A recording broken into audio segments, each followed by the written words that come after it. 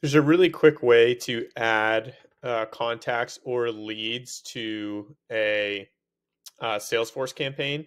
So if you're logged into Salesforce and you click to either one of these tabs, so you can either go to contacts or leads, you'll get taken to the list view area.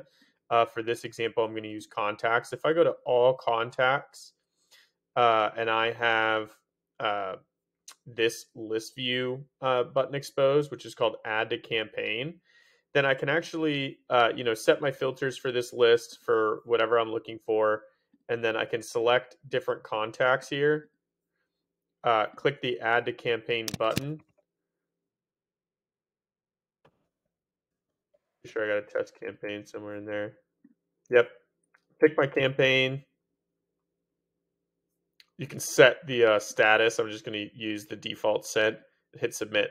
So right there, I've been able to add, 7 people at bulk to that campaign.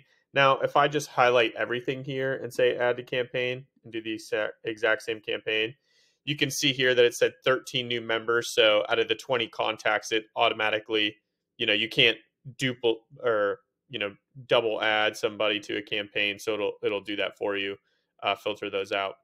Now, if I come over here to my campaign, click into it, you can see all my campaign members that I've just added.